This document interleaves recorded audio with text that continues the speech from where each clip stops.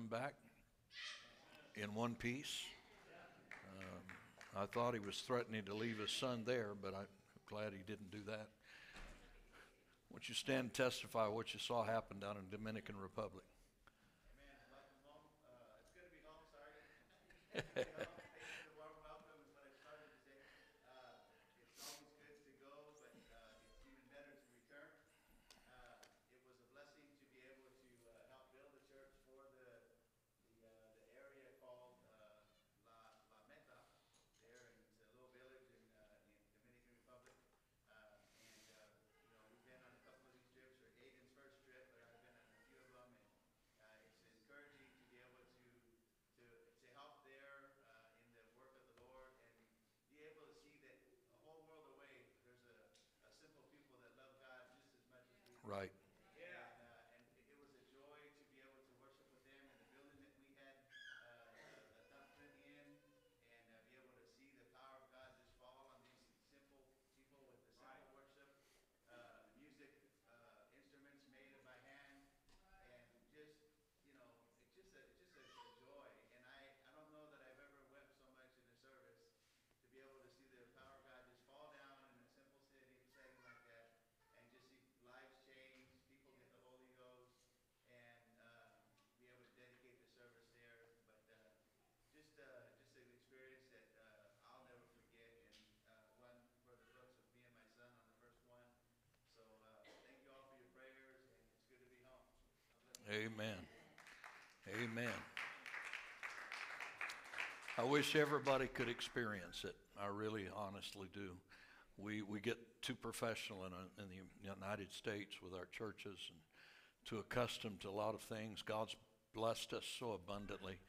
But it's true, when you get over there and you see people that don't have very much according to our standards, but they do have a deep love for God. And it's just so sweet and so refreshing, the joy of the Lord. And to hear them talking in tongues just like we do. I mean, it's just like, hey, that's the same thing we do. No different. That's a tremendous, tremendous experience. Amen. Daniel chapter 1. Last week we just did a introduction to the book of Daniel, just an overview of the scope of it. And so tonight we're going to do chapter 1. Let me put a caveat to it. If you'll notice on your pages, it's 6 pages, 3 pages back to back, so 6 pages in all. And if I don't make it all the way through tonight, there's next week. And if the Lord comes before next week, we'll have a greater understanding over there than we do over here. That's all I got to say. You'll get a better preacher next week if the rapture takes place. And I want to go. I want to go. I want to make the rapture, saints.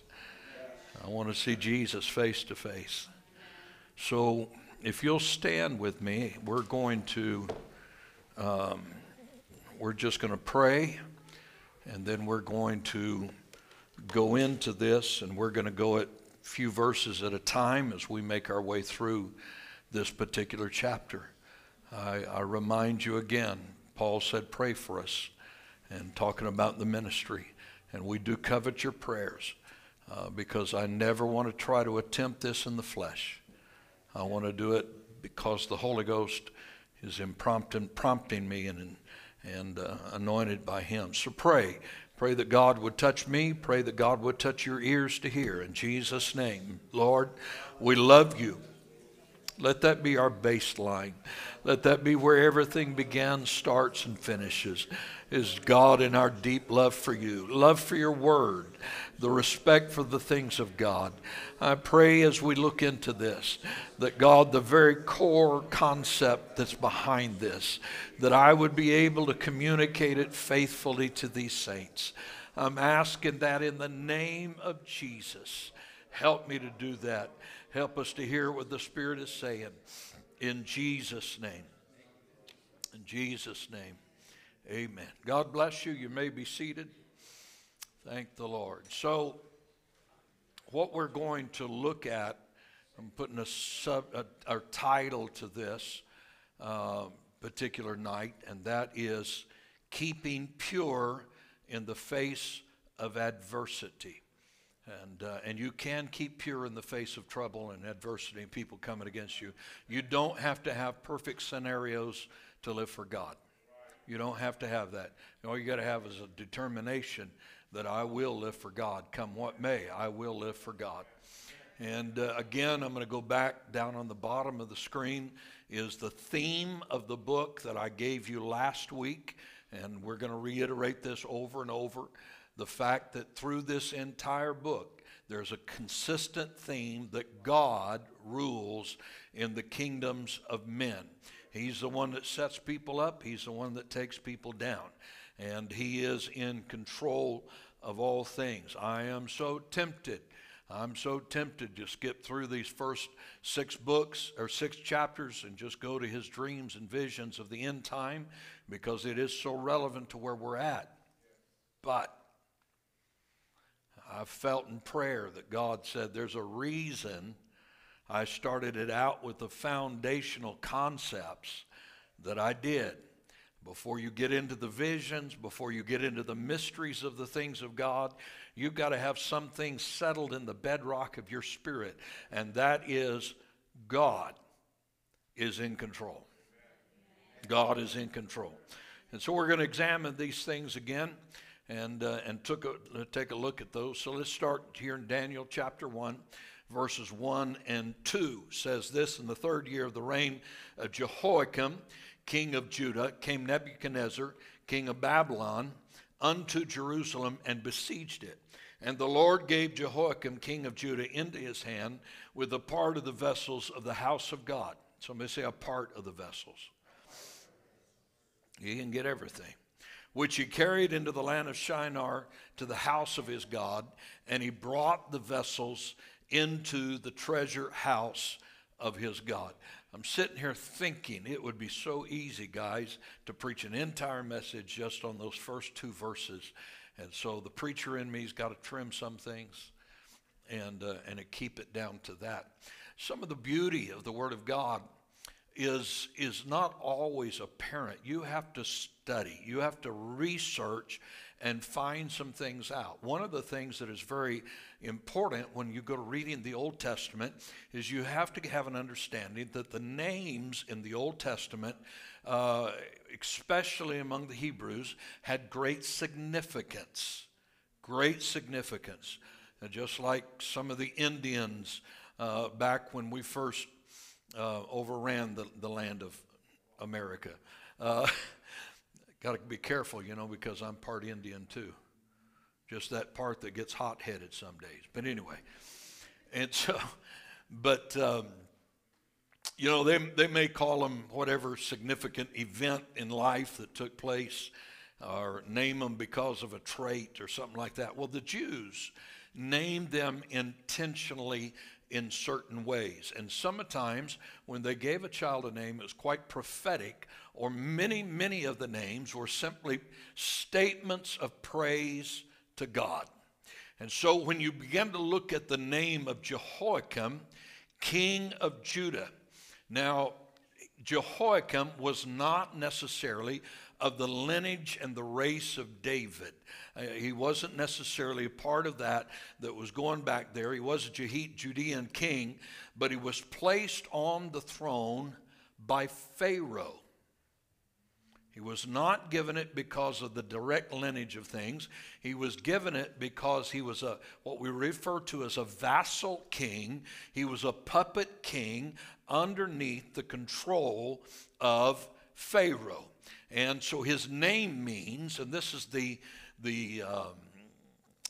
what's the word I'm looking for here? It's the joke in it. It's the, what's the word I'm looking for? Not parody, but anyway, is the fact that his name means Yahweh raises up. That's what his name literally means. Yahweh raises up. But he was not put in his position by God. He was put in there by Pharaoh. So his whole name is hypocritical when it comes to you looking at his rule and reign upon the throne of Israel. So Pharaoh is the one that did that. The second character that comes into play here is Nebuchadnezzar. The name Nebuchadnezzar is actually a Hebrew rendition of his Babylonian name, and I'm not even going to try to pronounce his Babylonian name, but his Babylonian name literally means Nebo protects the crown. So you have a statement that he is protected by his heathen idol god. So right up front, we have this contrast between these two men. And so we have one, a king of Israel, or Judah rather, and then you have this other one who is dependent and depending upon his heathen god for his authority and his place. Now the Bible said that he came to Jerusalem and he besieged it. Now by that, we kind of get the idea that Babylon just decided we're going to go down there and we're going to wipe out Jerusalem. And we're going to take Jerusalem. What actually happened was Egypt and the Pharaoh in Egypt battled with Babylon. That's where it all began and started out, was because there was this war between Egypt and Babylon. And because Israel during that time was paying tribute and being controlled by Egypt, it was either on the way there or on the way back. Nebuchadnezzar stopped at Jerusalem and besieged it. It was one of the two things. It was not the primary purpose that he had. It wasn't the real goal of his conquest. His goal was Egypt. But because of the relationship between the two, he came against this vassal king that was under the control of Pharaoh. And that's how that particular thing took place. And then the scripture is clear about this. The Lord gave Jehoiakim, king of Judah, into his hand. Bear in mind this entire concept that God manages the affairs of men, that God is in control of all of those things. It appears from the outside that the heathen god of the Babylonians was greater than the Israelite God. Okay? But the fact of the matter is, God's not going to let them be taken. He proves that to his people over and over and over again. How that with a minority, what was it with Gideon? 300 men came against 180,000 men, and they ran because of 300 men. God's able. It's not by the number that matters. It's not how strong of an army that God is using. It's the fact that God is behind the entire thing, and if God is behind it, there's nothing else that can happen. God will stop it. He used a pillar of cloud and a pillar of fire to separate Israel from their enemies when they were in the wilderness. God can do whatever he chooses to do. But because of the condition of Judah, hear me, because of what was going on in there, that was why God permitted Jehoiakim to be taken by Nebuchadnezzar. Now, we can look back into the scripture, and we can find in Isaiah, because Isaiah was contemporary and part of this time. It was prophesied by Isaiah in chapter 39 in verse 7. He said this, "Of thy sons that shall issue from thee, which thou shalt beget, they shall be taken away and shall be eunuchs in the palace of the king of Babylon." Now, this setting took place right after one of the kings of I think it was Hezekiah. He allowed the people, the emissaries from Babylon, to come in and look at the wealth of Israel. He should have never revealed the secrets of Israel, the riches of Israel, to a heathen king, his enemy. Should have never done that, because it planted seeds in their mind. There's a treasure in Israel if we can go in there and take it.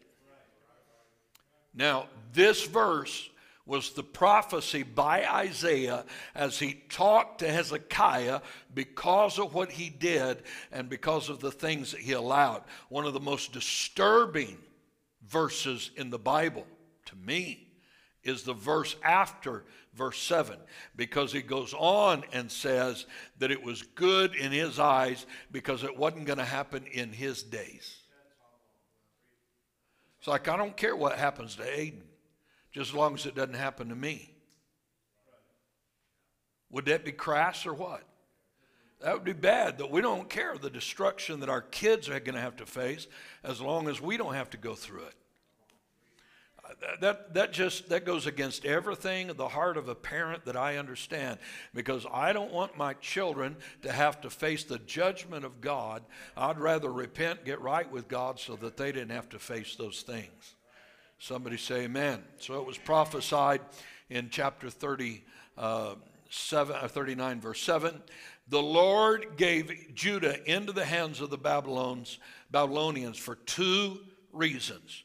This is why they spent the time. Bear in mind, they didn't go like they did into Syria. They didn't go like they did into the captivity where they lost the 10 tribes. This was a specific time as God dealt with his people. But 2 reasons. Number 1 was Israel's idolatry. God's a jealous God. God's not going to put up with you playing around spiritually. The Bible refers to it as Israel playing the harlot. And you remember the time that he took a prophet, Hosea, and he told him to go down to where the prostitutes were at and to marry one of them in that kind of lifestyle. And it's like, why would you ask a godly man to go marry somebody that's such an ungodly woman? And it was a typology that God wanted to show that I love you enough that I'll take you out of where you're at, clean you up, and give you everything you want. But Gomer would not change. She kept going back to her old lovers and back into those things. The entire thing was a visible lesson to Israel. And God was trying to say, I want to take you out from among them. I want to clean you out, put my love upon you. But the fact is, they kept wandering back to things until finally God had to deal with it. The second thing, the reason that God allowed them to go into captivity was because their failure to observe the Sabbaths for the land. Bear in mind, you remember the 6 days of creation. He created the all that was, mankind, animals, all those kind of things. And on the 7th day, he rested. That was the first Sabbath. And then he set forth the principle of the keeping of the Sabbath, that 6 days you're to work, the 7th day you are to rest. And we understand in the New Testament, the infilling of the Holy Ghost is our rest. Somebody shout amen. We know that we don't keep one day holier than the next day. But that doesn't mean you should work 7 days a week either. You need to take a day of physical rest and give it to God. When I was back in Bible college, Clyde Haney taught this so strong that you went to church on Sunday morning and you could not put on a pair of blue jeans Sunday afternoon. He better not catch you in the court playing basketball. He better not find you out there playing football, because he'd get all over you because of doing something like that. He meant on the day of Sunday you were to rest, and so he was very, very strong about those things, and I understand it, because you can't. You don't go to church on Sunday morning and wear yourself slap out on Sunday afternoon and give your best to God on Sunday night. You can't do it. So let's just be logical about that. Not like I'm trying to create a doctrine here. But But the Sabbath, we understand the concept of the keeping of the Sabbath. We understand the concept that when it came to manna, manna fell 6 days, and on the 6th day, twice was given, and they didn't have to do it on the 7th day. There was sufficient. God kept it over on the 7th day, and it preserved it. God intended for them, He trained them in this process that 7th day was holy unto the Lord. But when they cross over into the promised land, they're no longer being fed by the morning manna.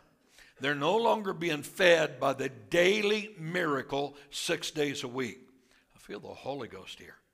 Hear me now. On that, when they went into the land of promise, from then He's going to give them land, and they're going to have vineyards they didn't plant, crops that they didn't plant, houses that they didn't build, cities that they didn't build, and all of those things. But you no longer have the daily dependency. You have to do things by principle. You get a harvest, you take care of that harvest and budget that harvest. I'm telling you, I could do some preaching out of this verse, because I want you to understand something. When we were kids, I'll never forget the day that Mama went to Safeway and loaded up, and those buggies back then were ginormous. I decided to use a word that's not real, okay? It was huge.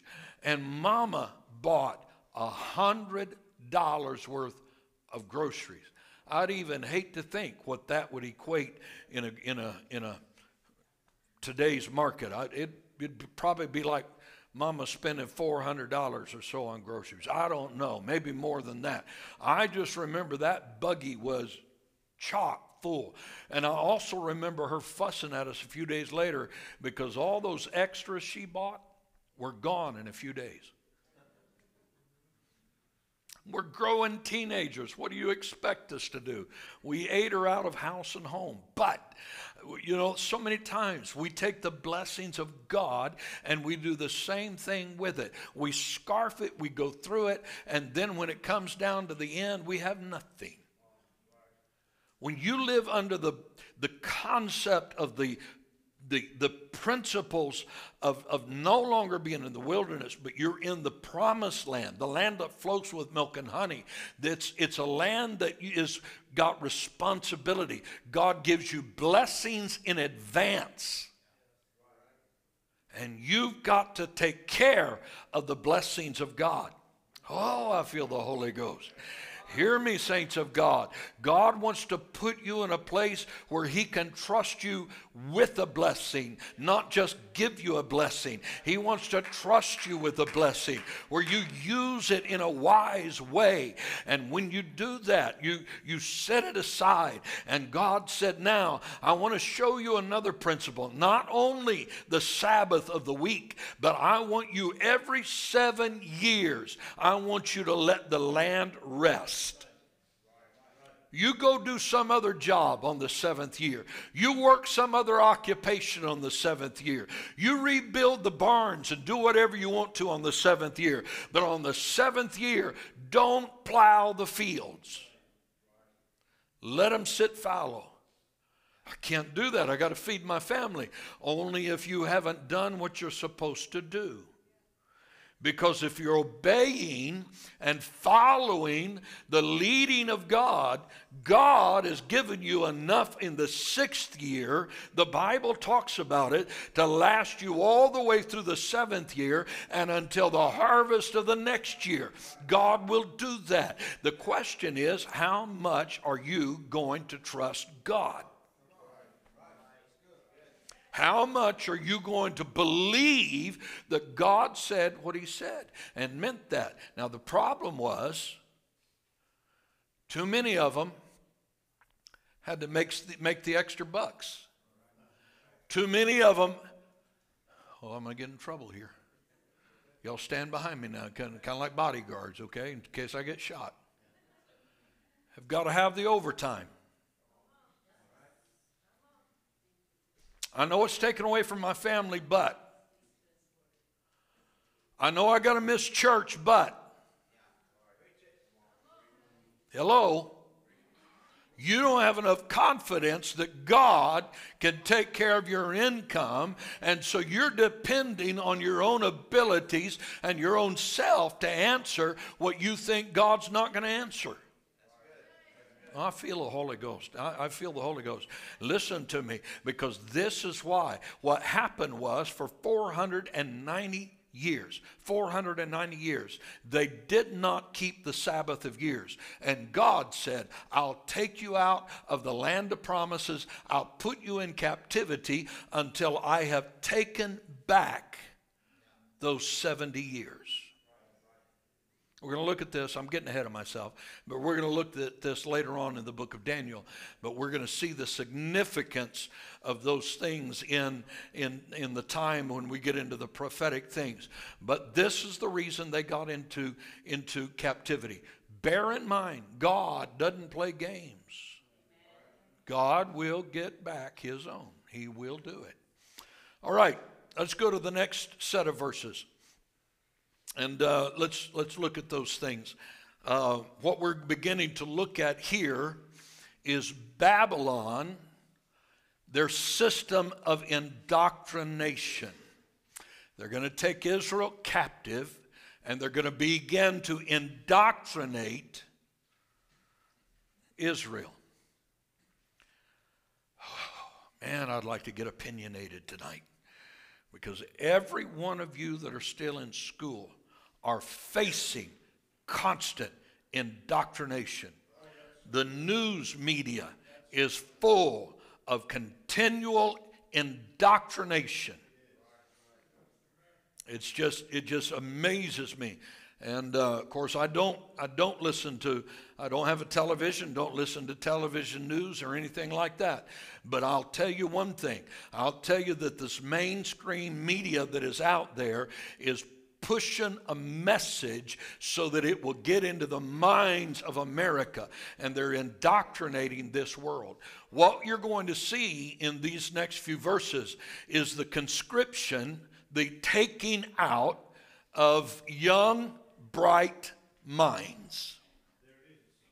Daniel chapter 1, verse 3 and 4. And King spoke unto Ashpenaz, the master of his eunuchs, that he should bring certain of the children of Israel, and of the king's seed, and of the princes, children in whom was no blemish, but well favored, skillful in all wisdom, cunning in knowledge, understanding science, and such as had the ability in them to stand in the king's palace. They got poise. They've got a little culture to them. And whom they might teach the learning in the tongue of the Chaldeans. He said, I want you to get some, and I want you to bring them, the ones that are going to be the finest and the best minds of Israel. One of the reasons so many preachers don't encourage their kids to go to college is because they know the teachings that are going on in our colleges. Now, I personally do not think that we need to isolate our children from this world. I don't believe in insulation like that. I don't believe in putting them in some kind of bubble to try to keep them from getting affected by the world, because at some place you're going to have to learn to stand up and have faith and convictions on your own. And you won't learn that if you don't get out there and have some pressure. The scripture talks about endure hardness as a good soldier. Anybody know how you could get calluses? You don't do it by so sweet of things. You're going to have to grip something. You're going to have to work. You're going to have to pay for it. You're going to have to go through some physical pain. No pain, no. That's what I thought. It's just something you've got to do. And so they are bringing this, the brightest, the smartest, the ones that have got the right kind of backgrounds and everything else. And they have brought them. They've not only confiscated holy things, but they've confiscated the youth the future of Israel. Young men, young women, children of Calvary Apostolic Church, if you only understood how much we depend upon you getting it down inside of your hearts. I want you to love God, not just at youth convention, not just at youth camp. We want you to fall in love right here in your home church. We want you to have that passion from the time you're a young child up, because the world knows your values. Ooh, somebody shout for me. I got this mic. Somebody shout. Because I'm telling you, the devil knows that you are so important to the future. And if he can destroy you, he can destroy the work. But oh God, put us a Daniel, put us some Hebrew children in there that have got it so deep inside of their soul, they're not going to let it go. Somebody shout amen. Amen. So he said, I want you to do that. He knew what he was doing. He was shrewd. He was a smart tactician, because he knew if he can undermine the youth of a nation, he could change the entire course of that nation. And then, anybody ever heard of the concept of grooming? They can be groomed for more than one thing. I'd like to groom everybody to be a servant of Jesus Christ. I'd like to groom you to be used of God in a godly and holy way, because the world would like to groom you for their own nefarious purposes. People groom young people all the time for immoral things. They groom them for all kinds of things. That's what's going on. They're building these relationships. Oh, Lord. I'm just like, help me, Lord, help me, Lord. Y'all need to just stand back here and hold me up like Aaron and Hur. I got to say it. I just got to let it out. Your coach is not your pastor. Your band teacher is not your pastor. You may like them, and they may do all of that, but don't you ever get to the place that they become your spiritual authority and your confidant, because their agendas is not the way that God wants things. I wished it was different. I wished our school systems would teach a godly message and a wholesome message, but that's not what's going on. So they're grooming them for their own purposes and things. Let's go to chapter 1, verse 5 through 7. The king appointed them a daily provision of the king's meat and the wine which he drank, so nourishing them 3 years, that at the end thereof they might stand before the king. Now among these were the children of Judah, Daniel, Ananiah, Mishael, and Azariah, unto whom the princes of the eunuchs gave names, for he gave unto the name of Daniel Belteshazzar, to Hananiah he called Shadrach, to Mishael he called Meshach, and to Azariah he called Abednego. Now, he did this to take away their identities. I told you last week, the one went into captivity further up north in Assyria, and they assimilated into the culture of the Assyrians, and they were lost to society from then on. But I want you to understand, if you can love God in the midst of a place like Babylon, and you can live for God in a place called Rome, where Rome was such an ungodly, threatening place to society, you can live for God in Dinuba, you can live for God in all the kind of things that you face. Are you hearing what I'm telling you? Praise God. Praise God. So let me show you this. Let me tell you about their Babylonian names. He changed the name to Daniel. Daniel's name means, and we talked about this last week, God is my judge. I don't answer to you. I mean, we do have relationships, and I do value your opinions, but at the end of time, I'm going to have to stand before God myself. And God's going to be the one that judges those things at that time. But he changed it to the name of Belteshazzar, meaning that this man is Bel's, which was an idol god, Bel's prince. In other words, a royalty, yes, royalty, but you are now a child of this heathen god. And I can imagine Daniel saying, no, I'm not. I never will forget Brother Jeff Arnold preaching a message at Because of the Times many years ago. And his message was simply, I am not an Egyptian. And he could imagine that little Hebrew mother constantly telling little Moses, Moses, I got to let you go back to that Pharaoh's house, and you got to go to Pharaoh's daughter because they've adopted you. But don't you forget, you're an Israelite by birth. You are not an Egyptian. I can imagine Daniel and his 3 young friends feeling like, I'm living in Babylon, but I am not a Babylonian.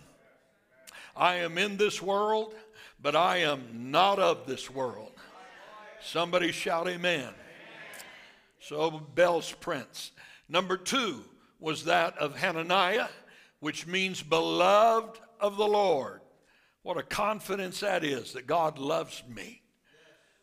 And it was changed to Shadrach, which means illuminated by the sun god.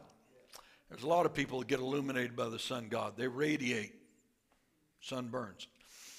But so because of the worship of the sun and all of that, they changed it to that. They changed the name of Mishael, who means who is God, who is as God. Who is as God. In other words, there's nobody as great as our God. Nobody like him.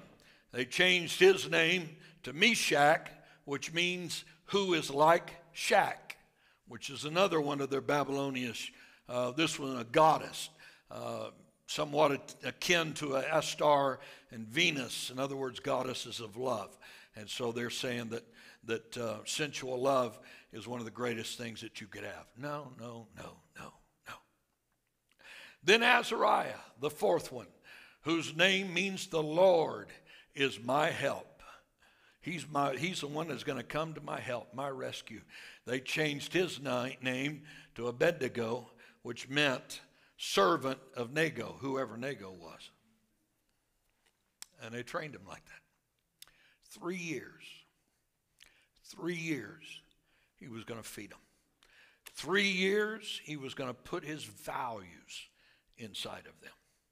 3 years he was going to let them be taken care of by the king. And obviously they would become greatly indebted to the king. But Daniel just couldn't handle that. Can I be honest with you tonight? I'm glad that you let me be honest. I'm glad you don't expect me to lie to you.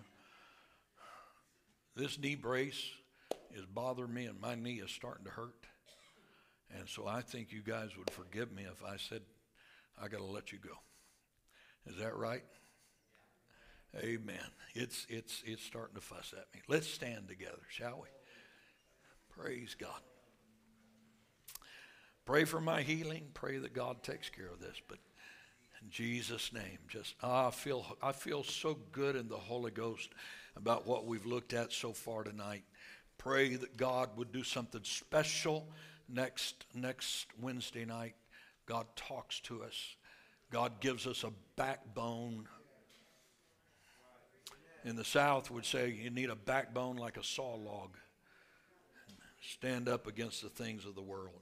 Let's pray. Jesus, we thank you for your great presence. Thank you for your spirit we have felt tonight. I pray for everybody in this house. I pray, God, that you would put deep convictions inside of us. Help us to love you with everything that we have. Help us to be passionate about